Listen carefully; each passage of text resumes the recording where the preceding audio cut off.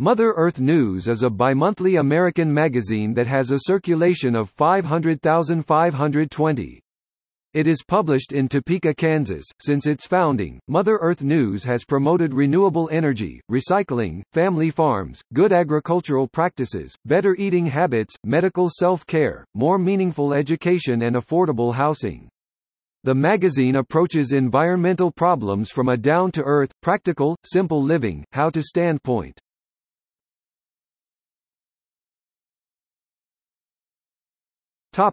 History. Founders John and Jane Shuttleworth started the magazine on a shoestring budget of $1,500, published from home in 1970. The first issue was published in January of that year. John Shuttleworth died on March 29, 2009, at his home in Evergreen, Colorado, at the age of 71. The magazine was originally published in Madison, Ohio, and moved to Hendersonville, North Carolina, later. The headquarters is in Topeka, Kansas. It had a scrappy, no-frills style and appearance throughout the 1970s. Mother Earth News embraced the revived interest in the Back to the Land movement at the beginning of the 1970s, and combined this with an interest in the ecology movement and self-sufficiency. Unlike many other magazines with ecological coverage, Mother Earth News concentrated on do-it-yourself and how-to articles, aimed at the growing number of people moving to the country. As a result, the magazine thrived throughout the 1970s. There were articles on home building, farming, gardening, and entrepreneurism, all with a DIY approach. The subject matter of the articles ranged widely into such subjects as geodesic domes, hunting, food storage, and even a regular column on amateur radio. Alternative energy was a frequent topic covered in the magazine, with articles on how to switch to solar power and wind power, and how to make a still and run your car on ethanol. A series of plowboy interviews was also a regular feature, which included interviews of environmental leaders and others. With its left-of-center perspective, the Mother Earth News attracted a wide readership, not only of back-to-the-landers but also others ranging from hippies, to survivalists, to suburban dwellers who dreamed of someday moving to the country, to longtime rural dwellers who found the DIY articles useful.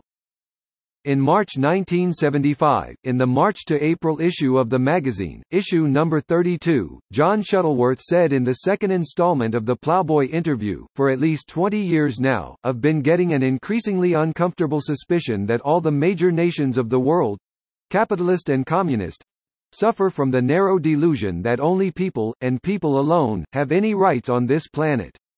Further, that human wants, needs, and desires, seemingly the more capricious the better, should be instantly gratified.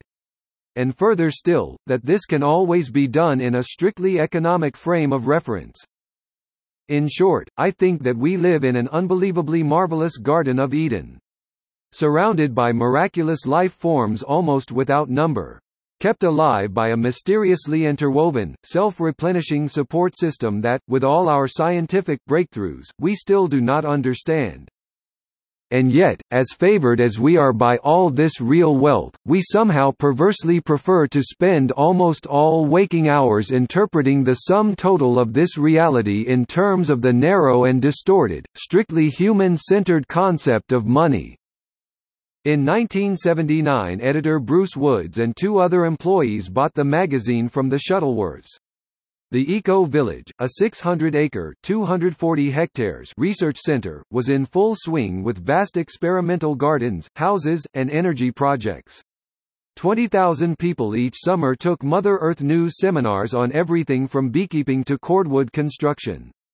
A radio show shared the magazine's philosophies on hundreds of stations nationwide, and alternative fuel vehicles carrying the Mother Earth News logo criss-crossed the country.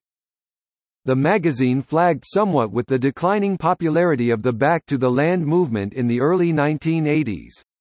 Eventually, it was sold to the New American Company in 1986, who redesigned it with a much slicker image and repositioned it as the original country magazine. A number of employees of Mother Earth News left the magazine at this time to start Back Home magazine.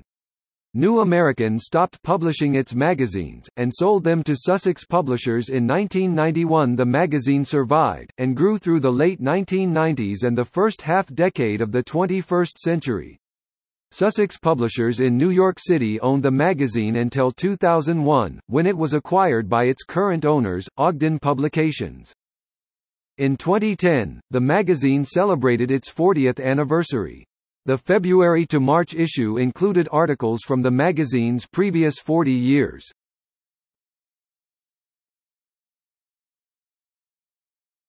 Topic. See also: Grit, UTNE Reader.